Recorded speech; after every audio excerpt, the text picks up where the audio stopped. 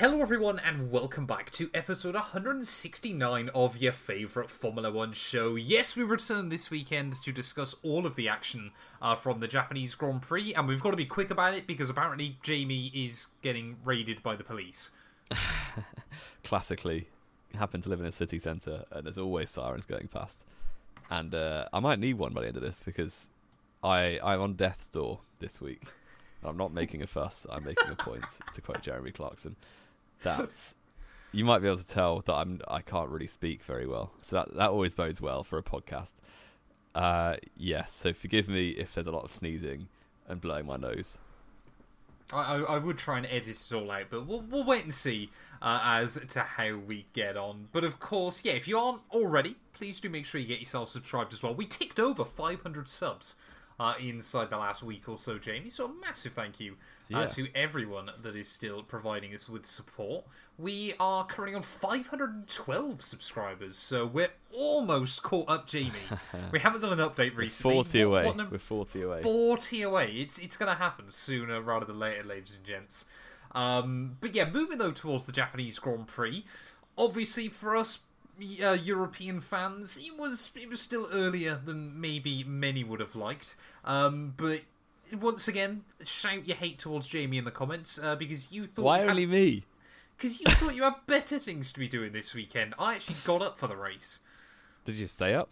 We'll not get to that. Might have fallen asleep later on, but it's fine. I saw all the important bits. I was sleeping on the floor in a sleeping bag at 6 a.m. on Sunday morning with a towel as a pillow, and I woke up feeling like death. Not because of the stag do, but I was at a stag do. So there you go. I caught a virus because of cold and inhaling bonfire smoke. I had about 3 shots worth of alcohol, so leave me alone.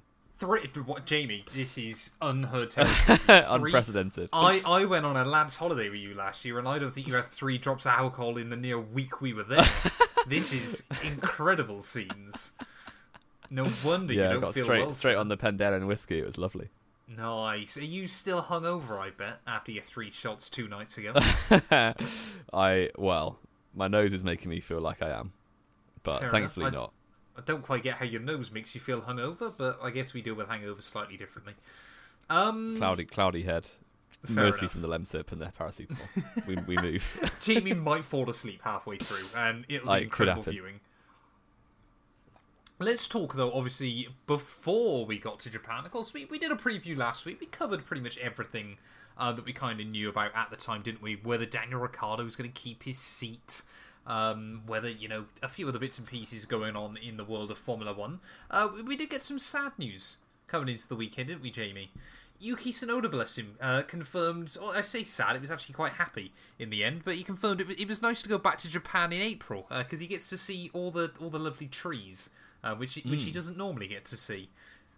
Yeah, Japanese cherry blossom is on point. It looked great, and some of the photos that came out from the different teams. I know Haas released a really cool one where they shot through some cherry blossom branches at the track.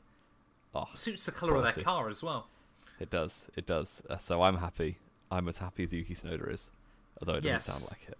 No, bless him. And the other big one, wasn't it, was, of course, after so many people hurled abuse at Williams' Formula 1 team, it was confirmed that now, so for the whole timeline of events, ladies and gents, Alex Albon broke a chassis in Australia, got Logan Sargent's car.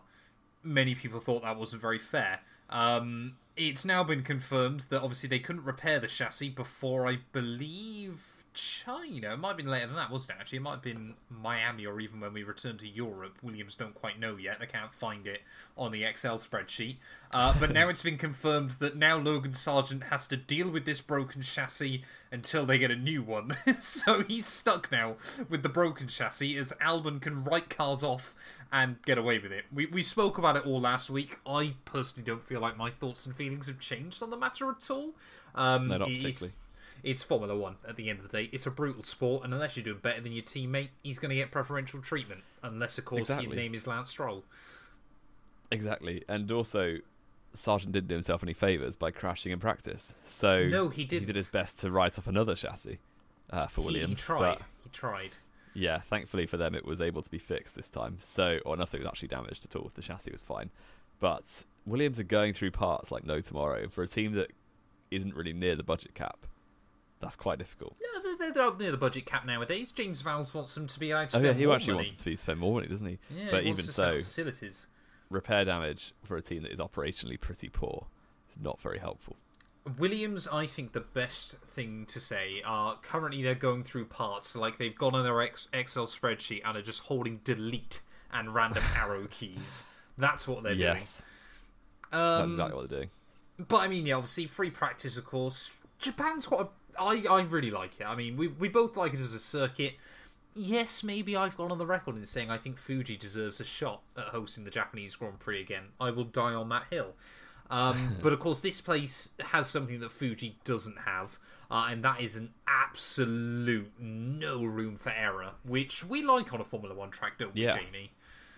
Yes, totally, because the drivers should be on the edge of like performance the whole time, and when you're on the edge of the performance, there should be a consequence for messing up, whether that's a barrier in Monaco or grass and gravel here, or it's a shame when you go to places like Bahrain even, or like I was going to say Cheddar for a second. They're definitely not.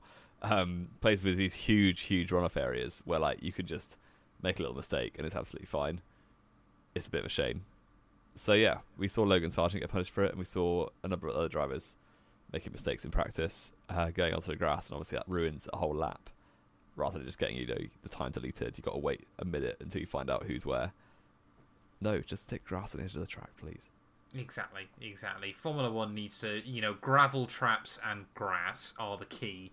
So I think we both argue, wouldn't we, that this is very much kind of one of Formula One's best drivers' circuits, isn't it?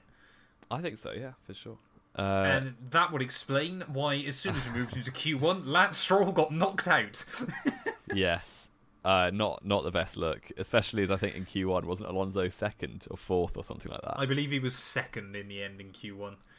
Yeah, while Stroll is chilling in 16th and knocked out by a bunch of people in F1.5. So yeah, that was not the great look from Lance Stroll, especially when Aston Martin bought in some upgrades.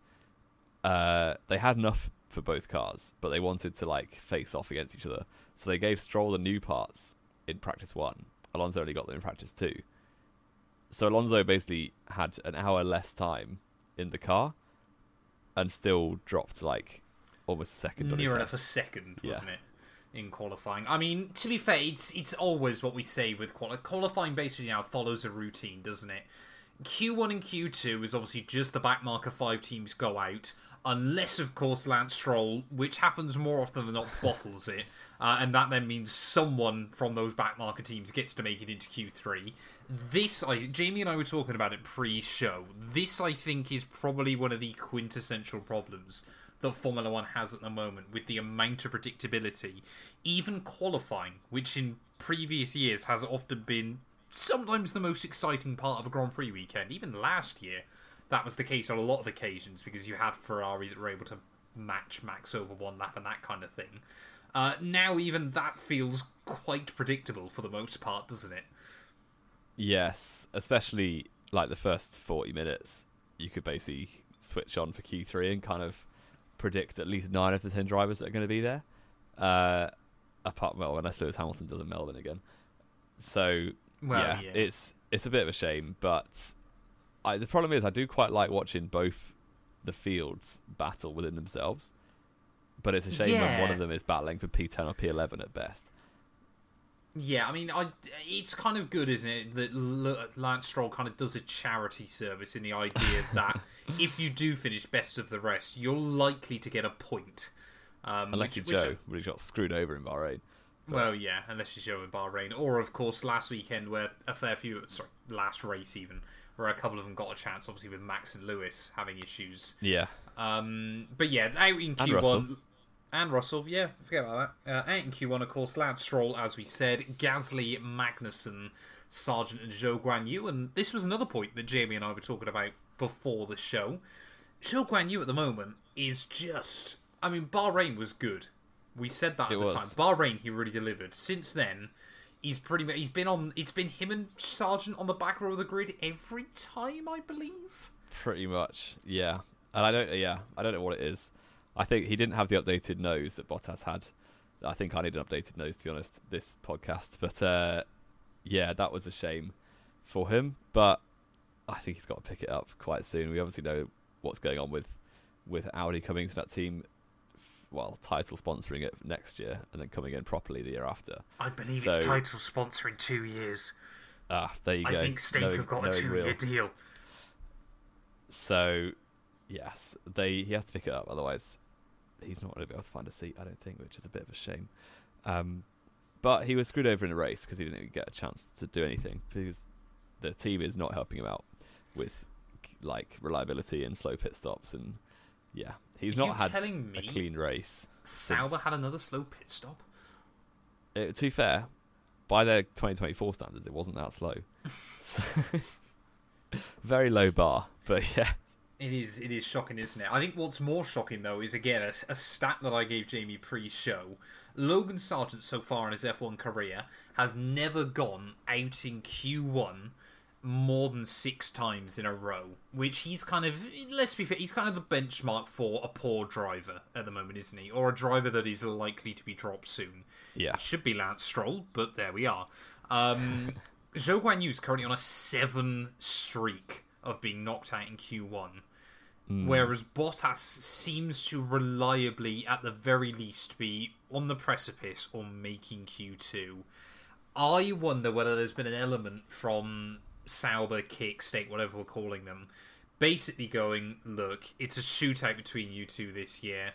And whether that's been Bottas has just decided he's going to actually try, whether that's been an element of Bottas maybe not sharing as much data anymore. At the end of the day, Zhou is not delivering to the same level as Valtteri, is he? Which, of course, is difficult, because Bottas, people do like to absolutely poo on him. But he is, what, a 9 or 10-time Formula 1 Grand Prix winner? I think it was. Indeed. And also, he was an excellent qualifier at Mercedes. That was probably his strength. Yeah. Like, he was only ever, really, 3/10 on average, probably, off Hamilton, who's one of the greatest qualifiers of all time. Yeah, I would say their average probably across, 5 seasons together? I haven't got the data for it, but I would assume it would be about 2-3/10. It can't be much more than that. It wouldn't surprise me if it was even closer than that either. That's how good Bottas was over 1 lap. Had the racecraft of my grandmother, but there we are. That was always a shame. Yeah, but Sauber really aren't helping either driver out this year because their car is shocking, especially in quali pace. I think race pace is maybe slightly better than a few others, but yeah. It seems, doesn't it, with the backmarker group, that the qualifying pace seems to be further spread than the race pace between them all, doesn't it? They all kind of have their own strengths and weaknesses at the moment. But yeah, moving into Q2, though, that one was a bit less surprising, wasn't it? Of course, we did have the fight for who would make it into Q3, but really all weekend long, Yuki Tsunoda was a cut above the rest of that backmarker group, wasn't it? But and to be fair, I think the RB is slightly better than the other 4 teams. The RB definitely is the strongest qualifier out of that lot. And the strongest racer, doubt about it. I would say. I think the advantage again is a lot less. It probably is still, but I think Haas, when they get it hooked up, have got a chance. I think Williams, when we go to a track that will suit their car more, should have a good chance. If I had to order them, it would definitely be RB, Haas, Williams. Wait, who am I forgetting? Alpine. Oh yeah, they're last, probably. Yeah. So what was I say? RB, Haas, Williams, Sauber, Alpine. It's probably the race pace order, anyway. I feel like Alpine have the most potential in that group, but I would. Well, they should. At the moment. Yeah, you'd hope so. Yeah. But yeah, that then meant obviously Ricciardo. He did actually a pretty good job in qualify, didn't he? I saw way too many Australians saying that he's back. And they can't wait to see what he does on Sunday. That'll be discussed in a minute. Still lost to Tsunoda in qualifying, but he wasn't embarrassed. But he was right there, wasn't he, this time? Yes. Yeah, indeed. So we got into Q3, and actually, it wasn't a whitewash by Max Verstappen. Arguably, it was because he set 2 times good enough a pole. But I was very impressed that Perez was so close. I actually thought for a second Perez might have had him, but no. But 0.06, not bad at all. And I wonder, that probably gave Perez a little confidence boost. And obviously he's fighting for a seat for staying at Red Bull next year. So that's probably a little confidence booster, because he was obviously a bit further back in Melbourne than he would have liked. And yeah, we'll see. We'll see for the next few races. But if he can keep that up, I don't see why Red Bull wouldn't keep him. Do you want to know the maddest thing about that for Sergio Perez? Okay. Do you know when his last front row grid start was? Was it like Italy or something? No. Was it? No, it wasn't Jamie. Baku. No, Miami last Miami year. when he got pole. Oh, Miami dear. last year was the last time Sergio Perez started on the front row. It has nearly been an entire year where And his Max teammate has won 23 basically of those races. every race apart from 2 in that time. I mean, yeah, that Red Bull, don't get me wrong, is not as strong over qualifying as it is in a race. But yeah, the fact Perez, don't get me wrong, in terms of just looking at this weekend, he did a fantastic job in qualifying. And as you said, he lost a bit of time in Sector 3 on his final run, because I was with you, I thought he might actually do this. But everyone seemed to be losing to Max in that final sector, so I don't know if he just had a bit more top-end speed or what was going on with the setups. But yeah, Perez was super... I mean, to be within a tenth of Max Verstappen here is always pretty good. Yeah. Must also be said, though, generally speaking... not actually one of Max's best tracks, is it? It is in No. the advantage usually here has been less than it's been in a lot of other places. Albon, if I remember correctly, in 19 you're right. tied him. He did. And Max only beat him on because he set the time first. Yeah. Yeah. And obviously he didn't race here for a couple of years, but then he's only had, Perez was his teammate in 2 as 3 well, and 4. yeah. So I would have to look up what the times were then, but certainly 2019 he wasn't on it compared to Albon, or maybe Albon was on it. Who knows? Well, I just don't think it's it doesn't suit Max's driving style, I think, Suzuka. No. Particularly because he's probably a bit too over the limit. Then again, I'm saying this, of course, he still bagged pole, and of course, as we know, he still won the race. Spoiler alert for anyone that didn't know that. He's only run 122 of the last 24. That's pretty poor going. Exactly. But again, it says levels, doesn't it? The fact that the idea that it's not a Max Verstappen track when he still takes pole and wins, but it's just that his teammate is actually able to get a look in at him, I think is the point we're trying to make, or the point I'm trying to make before the Verstappen fans hate on me. Other thing from Q3, everyone was really, really tight between third and ninth, really, wasn't it? Third to seventh was split by a tenth of a second between, it was in the end Norris, Sainz, Alonso, Piastri, and then the Mercedes and Leclerc were left seventh, eighth, and ninth. Well, Leclerc only got one run. Yeah. Which has obviously hampered him a bit, but it wasn't the magical Leclerc Q3 lap that we've been so used to seeing.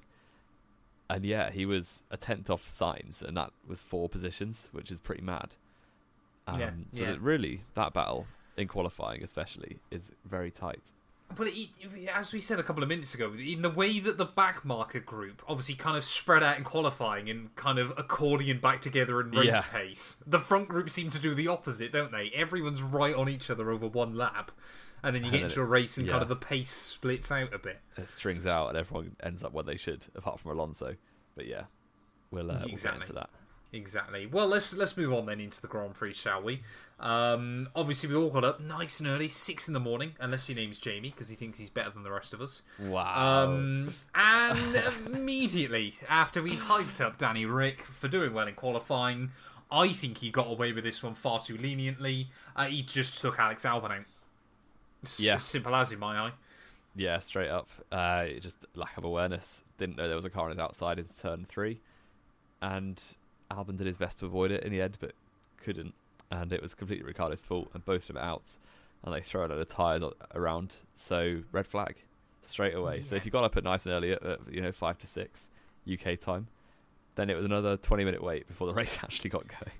I tell you what as well, I'm going to have my Formula 1 was better back in the day rant. No way should that have been a red flag either. It's mostly because of the barriers, wasn't it? But it was just tyres. Yeah, but then what else do you do? Because they're all over. Put them back together under a safety car. I feel think F1 they throw red flags out way too early. Has steered into this, well, we can't have laps under a safety car because that's not entertaining. It does. Well, I Nida's don't. waiting 20 minutes. I wouldn't even actually. To be fair, the best case scenario would be safety car laps, and then the safety car comes back in and they do another grid start. That's what I want to see. Oh, second grid starts are so novelty, though, aren't they? They are completely. But especially when you have multiple red that. flags in one race, it proper annoys me. Yeah. I think that was arguably, as an F1 purist, that's one of my least favourite rule changes in the recent years. I quite like it, to be fair. They basically realised after Italy, wasn't it, 2020? It's like, red flags make a race really exciting. Yeah. Let's just do it all the time. And then the race after in Mugello, you had 3 red flags. Yeah. It's like, what the heck is going on? It's a little bit odd, isn't it? But yeah, going back to the Ricciardo thing, now I can already see the comments saying, but he had Stroll on his inside. No, Stroll wasn't there anymore. Yeah. Ricciardo just swung across Alex Albon, who had a lot of the car alongside.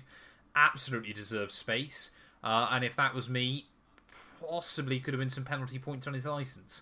But he got away with it. I can understand why it was deemed a racing incident as well, to be fair. Yeah, it is lap 1.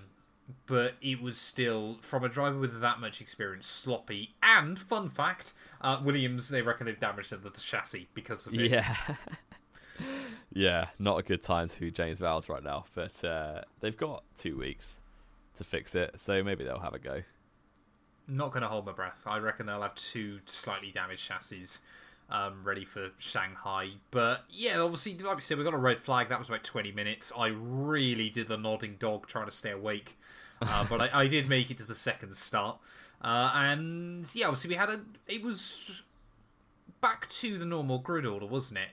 No, it was taken. No, it was taken, because originally it wasn't, and then it was again. Yeah. Which meant that Jamie's favourite, Nico Hulkenberg, was going to start P10. Points possible, Jamie? There we go. It was all looking good.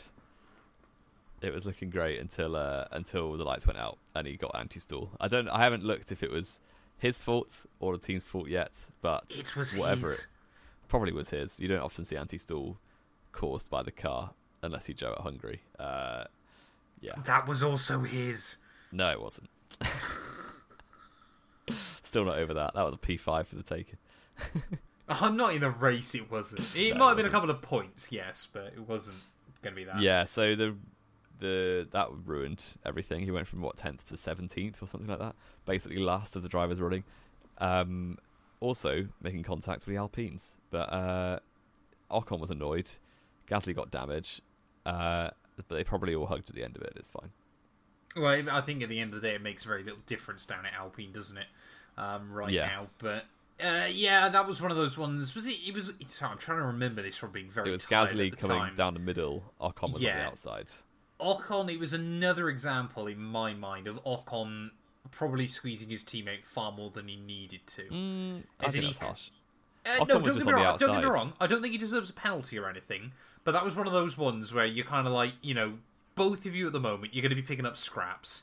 You've got about another foot and a half on your outside there. Yeah. It's lap one. maybe. Just give him a bit of room, mate. Come on. Yeah, because Gasly had another car on his inside that Exactly. was squeezing him too. So Exactly. Don't get me wrong. Never in a million years is that a penalty to Ocon or anything like that.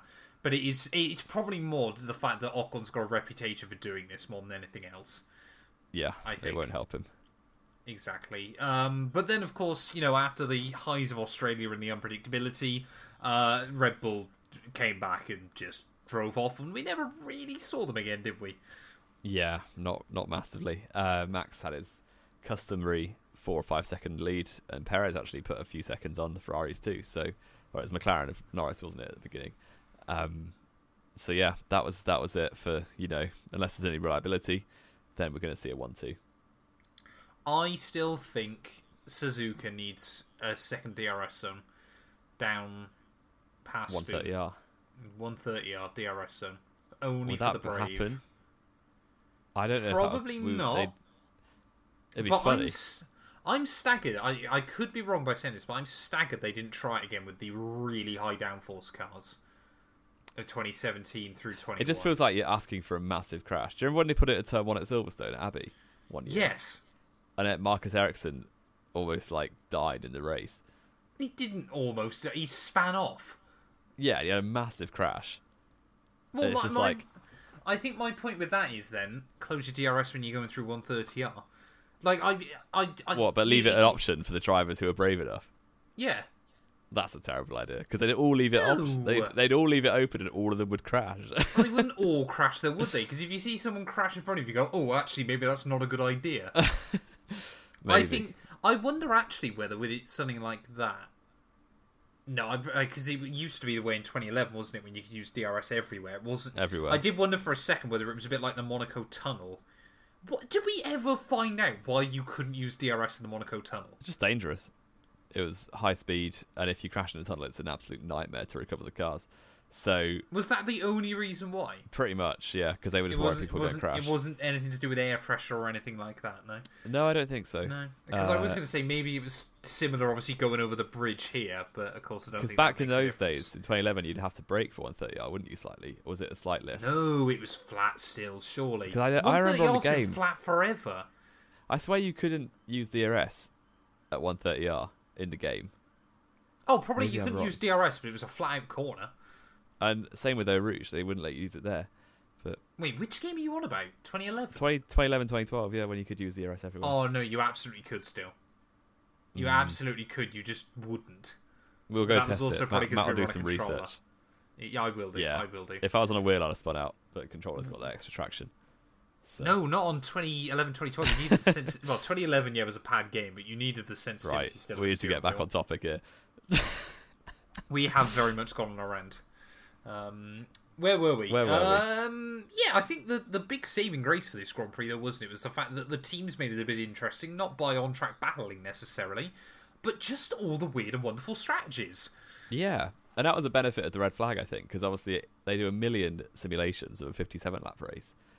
Suddenly you make it a 55-lap race, and no one really knows what's best. Oh, sorry. There you go. Take 2 laps off the end. And everyone's kind of in the dark on strategy, so people were trying different things. You had the 2 Mercedes and Leclerc went long on their first set of tyres, and yeah, the Red Bulls and Sainz and others did. Sorry, I'm about to sneeze. It's really bad. Take over. Sainz obviously went a little bit shorter, with Checo and Lando kind of more obviously on the obvious 2-stop strategy, sort of more orthodox. But then we had a bizarre little moment, didn't we, where 5 cars from Bottas backwards all just decided to pit at exactly the same time. Yeah. I wonder if they all said, like... do you think they said, like, follow him in? It was basically... Bottas was training everyone after... This was for stop number 2. Bottas had undercut a bunch of cars. Was running in a net P10 once everyone pitted. I think everyone was told to undercut the car in front. All at the same time. All at the same time. So 5 cars pit, and Bottas, with a customary, 5-second pit stop already from Sauber, trying to be safe and not get cross-threaded wheel nuts, ended up going from 10th to 14th behind all of them, apart from 1. So that was clever, and ruined his chance of points, which was a shame. As it has ruined every chance of Bottas points so far this year, isn't it? Through yes. I don't know. Apparently, and I thought this wasn't true, but apparently each team can develop their own wheel gun, for their own thread and bearing. Always thought that was homologated, because obviously Pirelli tyres are. Because obviously the tyres are homologated. There must be some sort of joint between the tyre and the rim. There has to be, otherwise the rim would fall off. Yeah, exactly. So that must be the same. So at what point does it become independent? Like, does a team take over? Why would it be independent? Surely a company could go around to every team going, we've developed this fantastic wheel locking system. It'll take you half a second to get a wheel off and back on. Everyone should just use it. Yeah. Have we got our $1 million business idea? Who knows? Or are we just wrong? We could just be wrong, but we should do it regardless. Fantastic. We'll get VIP hospitality to every single Grand Prix forever. Yes. We'll do... Imagine that no wheel live at track every single weekend. Fantastic. Oh, fantastic. We love it. We'll get the studio one day. We will. We'll rent out the Sky Studio when they get with it quite soon. Leclerc, though, obviously on his long stretch, he did get between the Red Bulls temporarily, didn't he? And then inevitably, because Leclerc is either basically the second coming of... I don't know. He's either fantastic or he's not. Is where I'm getting at. Yeah. He then immediately bottled it, didn't he? yeah, he lost the position to Perez. Max was already gone, so only Perez got through at Degner 2, but that re-established Red Bulls 1-2 and they never looked back. So, yeah, it was interesting to have this mix, but eventually it played out. So it basically meant you had cars battling the whole time. But as we said before, it's a shame. The races are almost like slightly too long, maybe, because everyone by the end of it, I guess it's a Grand Prix, it's meant to, like, it's tradition to have it be 300. Is it 300k, 200k? 300ks, yeah. There you go. Just over. So I don't really want them to change it, but it's a shame that it practically always plays out the way you'd expect. You know, like if you played a football match for 10 hours, then the better team's always going to win. If you play it for 90 minutes, there's a chance that the worst team snags a result. Are you condoning sprint racing, Jamie? Am I condoning sprint racing? I'm probably backing sprint racing. That's what I'm, sorry, that's what I meant even, yeah. Maybe I am. Maybe I've had too many drugs today. Because that's basically what you're saying here. It is. What sprint races need to be enough that everyone has to make a pit stop. Yeah, sprint. I want like 60% races. That would be quite interesting. Just although again, it would steer into the idea, of course, that then we know what's going on for Sunday, but it would be quite interesting, wouldn't it? Yeah. But yeah, as you said though, kind of by the end of the race, wasn't it? Everyone basically ended up pretty much where you would expect them to be. Leclerc was really hanging on towards the end, but of course that then fell apart. Sainz then would get through, and it seems like Ver per se is now the new Handbot Ver, isn't it? But fair play Carlos Sainz, he's just living his best life. Has had a podium in every race that he's entered. Yeah, madness. Every race that he's finished. I would assume he entered technically in Jeddah. Oh, I suppose so. Every race he had, it wasn't every race he started, yeah. Yes, which is very good going considering last season he was definitely the number 2 Ferrari, other than a few races after the summer break, wasn't it? But yeah, he's doing a great job. And a couple of good moves as well. Overtaking Norris was impressive. And yeah, it was a shame for Lando because I think he's probably getting a bit done. That McLaren is just a little step back from Ferrari, so they're kind of in no man's land if they have a good race behind the Ferraris, but ahead of the Astons and Mercedes, or Alonso and the Mercedes. Sorry.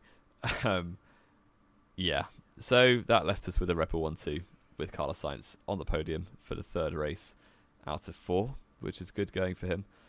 Charles Leclerc, the next up, on the 1 stop. Lando Norris on 2. I do think McLaren probably were a bit passive on their strategy with Norris.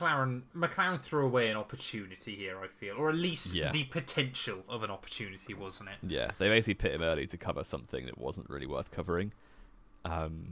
And then it was obviously not an ideal strategy. So that was a shame. Alonso did well, P6, ahead of both the Mercedes and Oscar Piastri, who had a bit of a shocker, really, by his high standards for a driver of his youth. Yeah, he got a little bit screwed over by McLaren's passiveness, didn't he? And George Russell attempting scary things right towards the end. Although that wasn't actually what made him lose the place. No, because Russell didn't. He had to cut the chicane, but kept the place because Russell obviously forced him off, and that was... it was more the fact he kept his wheels alongside, wasn't it? Because cutting the chicane after you get forced off nowadays is I suppose, still a reason to give up the place. Piastri was definitely ahead. Don't get me wrong, I'm not saying he should have had to give that up. And Russell did barge him off. The one place... Well, Lewis Hamilton's P9. Is it he finished 9th already this season once? Once or twice even? 7th and 8th, I think, in the opening 2. Was he not 9th in Jeddah, behind Behrman and 7th? It might have been 7th and 9th, actually, yeah. Not great. They were the worst ever start to his Formula 1 season. To be fair to him, he has overtaken Lance Stroll in the championship, so woo! That's pretty good.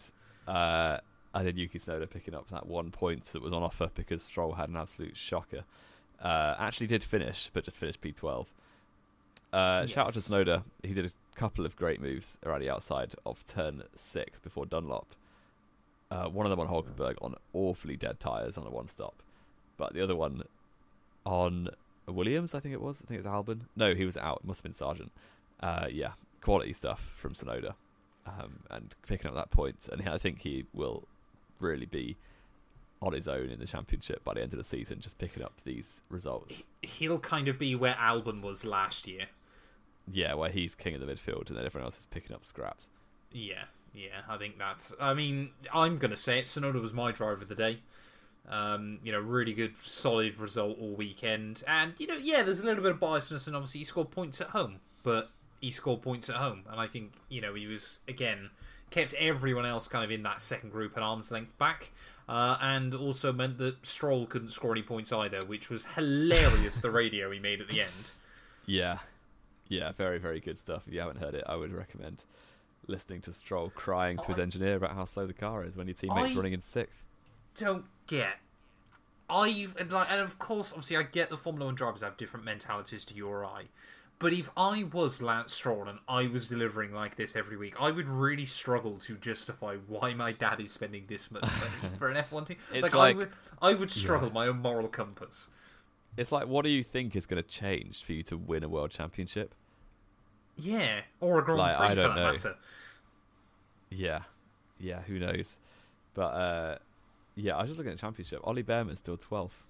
Yeah, he'll end up beating like 5 of the back markers. Probably will, to be honest. 6 points is going to be a tall order for the Alpines and the Saubers if it carries on like this. So, yeah, we'll see. But Tsunoda will probably be a comfortable P11, I would say, by the end of the season. Yeah, unless we get some big shocks somewhere. Or, again, Alpine finally work out how to build a Formula 1 car. That's it. They've been trying for 10 years. Well, yeah. I said Yuki Tsunoda as my driver of the day. Who would you go with, Jamie? I'll go Tsunoda as well. I'm feeling nice. Let's give it to him. And I believe I got closer on our Lance Stroll predictions. Because I think I said P10, you said P9. Yeah, I think I was too generous this time. But we were both too generous. Yeah, definitely. You can go for a little P16 in Shanghai. Wonderful. Do we want to do race rating, that kind of thing, or do you want to do the quiz? I believe you've brought a quiz this week. I have brought a quiz. Speaking of Yuki Tsunoda, we'll go for him because the quiz is about Japanese Formula 1 drivers who have scored a Formula 1 World Championship point. Or more than one. There are 8. Okay. And you have a minute starting now. Takuma Sato, Yuki Tsunoda, Kamui Kobayashi,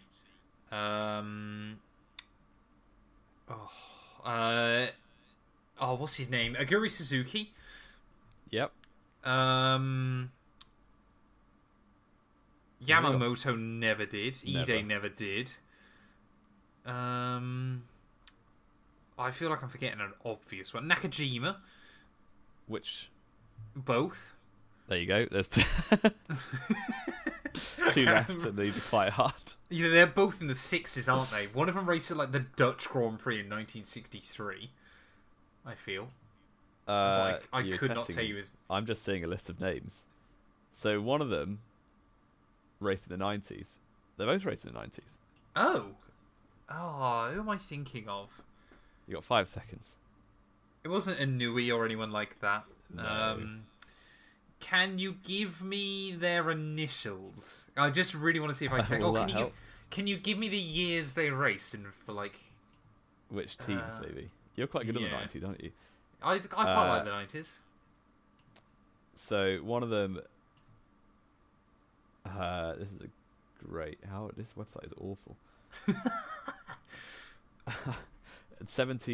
97 to 98 was one of them. I can't tell which team because this website is horrendous. 90s? Well, I'm doing a career mode that started in 98.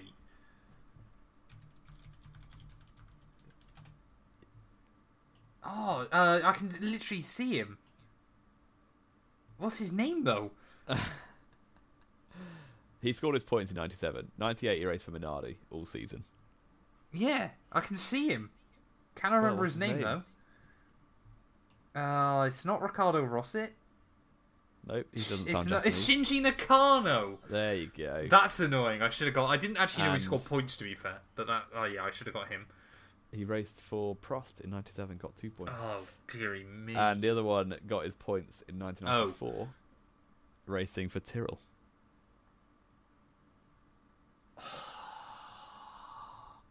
This might be quite hard. I've never heard of this guy, so fair play. I won't be able to get it, but I guarantee you I would have heard of him when you say it. He is called Ukyo Katayama. Yes, Katayama, of course. Of course, I Yeah, knew no, that. no. To be fair, I do know him. I do know him. Yeah, There no, you go. I do. Well done. I do recognise the name Katayama because he was 6 out of not 8. particularly great. I'll take that 75%. Race predictions though, Jamie. What were the scores on the doors coming into this one? The scores were 9 to you and 12 to me. That's an odd way of doing it, but you Aye, pulled aye. out points Yes. this weekend. I went Max, Lando, Leclerc, which netted me 4 points for Max Verstappen. Yeah, well done. 4 points for ye- saying Max would get pole in the win. Yep, you said Max, Perez, Piastri, which There you is gutting for you because actually no, you would have got this wrong anyway. To be fair, but you tried to put Piastri strategically in. I did. I thinking really he would thought get P3 behind Lando. I really thought it would be Lando P2, Piastri P3 like last year, but sadly not. But it paid off because I got more points. So You did. That You takes me to open up your 18. margin. and you're up to 13. 13. So A 5-point buffer. Wowee. race Wow. rating. I feel like a bit of a fraud because I didn't watch it. So I struggle to say whether it was better or worse than Melbourne.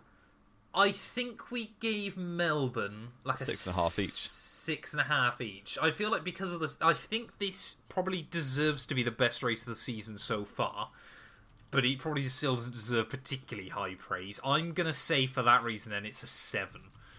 I'll go 6.5, but I didn't watch it. You reckon so it was I'd take no that. better than Melbourne? I quite enjoyed getting up from Melbourne. I've only seen the 7-minute highlights of this one, so it's quite hard to tell. Fair enough. Yeah, Fair there enough. you go. And our last little piece of news, which is pretty hot off the press, which I'm sure we'll talk about a lot more next week. South Korea. It looks like they're going to be getting a Grand Prix next year, which is pretty mental. Young Am. Not next year. Oh. Sorry. It looks they've sent a. I jumped the gun there completely. They've sent a Yeah, what letter have of you done? intent to the FIA for a Grand Prix for 2025 or 2026 on a 5-year deal. It's not Young Am coming back. That's a shame. Which, yeah, maybe a bit of a shame. But I believe it's going to be another street circuit probably. It'll be which Seoul is a Street pain. Circuit, won't it? Probably. It would be quite cool, but maybe not. Well, we don't know much yet still. But it was just one that we saw very quickly before we dived on. Is there anything else to add though, Jamie? I think we've done everything. I think we've done everything. Wonderful. Thank you all as always so much for listening. If you have enjoyed, please do make sure to leave a like, get yourself subscribed. And yeah, Jamie and I will be back then next week, ready to preview Formula One's return to Shanghai. Yes, a lot of new fans don't know this, but we used to race in China.